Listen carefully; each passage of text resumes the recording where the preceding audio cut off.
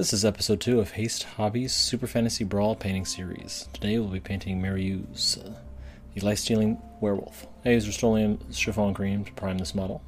For the areas the spray paint couldn't reach, consider brushing on an ivory tone, so the following pellucid paints will have an even value supporting them. For the fur tone, I'm mixing a white and a beige. The white from the contrast range is one of the line's most unique paints and well worth it. This is applied to all the furry bits. And for some added visual interest, I'm putting a bit of beige on the tip of the tail and wet blending it with our mixture.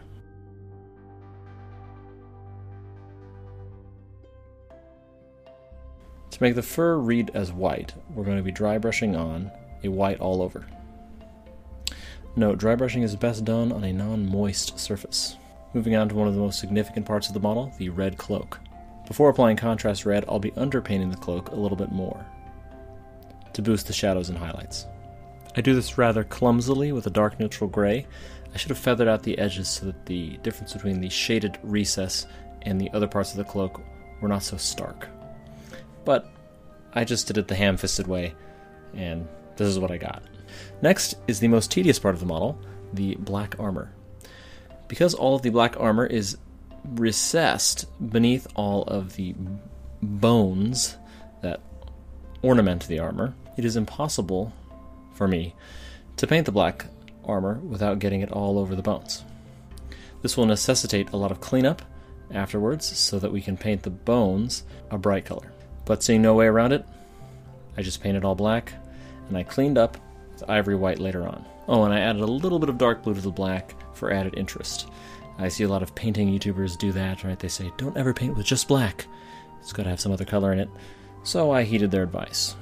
Once the cloak's underpainting is dry, I head back over there with a large, flat brush and apply Blood Angel's Red all over it.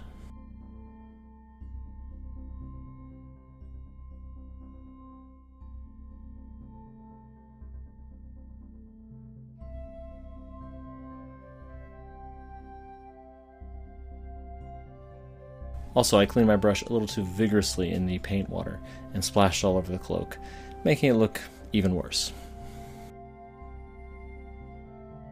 As promised, I went back over the bones with Ivory to prep them for pellucid paint.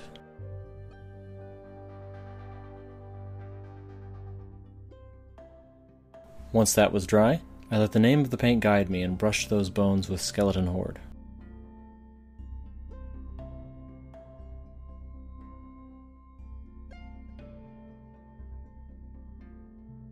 While that's all drying, I did the base with a dark yellow, a bright green, and a flat gray, or Agarstoons, Orc Flesh, and Basilicanum Grey, if you want to use the nerdy names. For the straps, I used Bright Brown, or Snakebite Leather.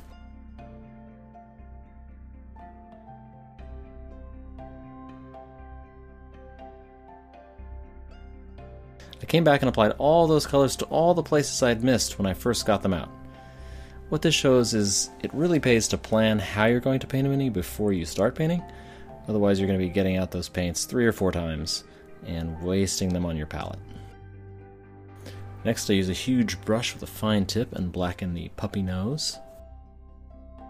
Then, using some red thinned with contrast medium, I glaze on the drooping pinkish dog lower lip and dot the eyes.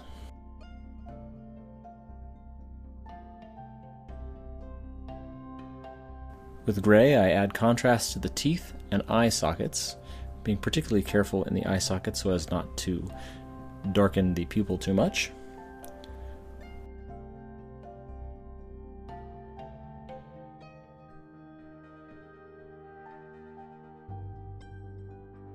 Then I return to the teeth with some ivory to highlight them.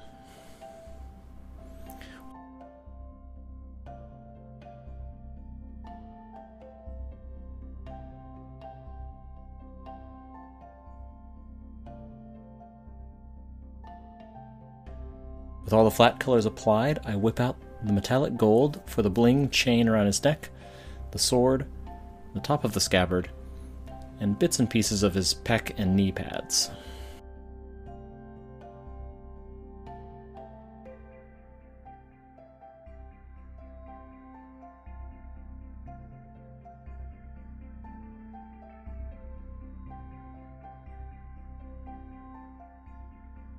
For the base rim, I use a non-proprietary mix of black ink and dark gray in 2 thickish coats. To red and gold sword, I return to Pellucid Red.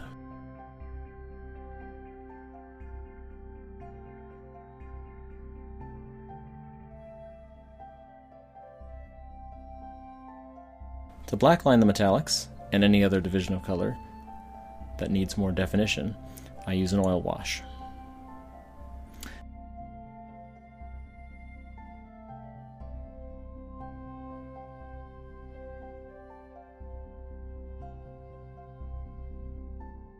I completely forgot to paint the beard blingy thing, and may never do it. And that concludes how I painted Mariusz. Like, subscribe, ask questions. Come again next time.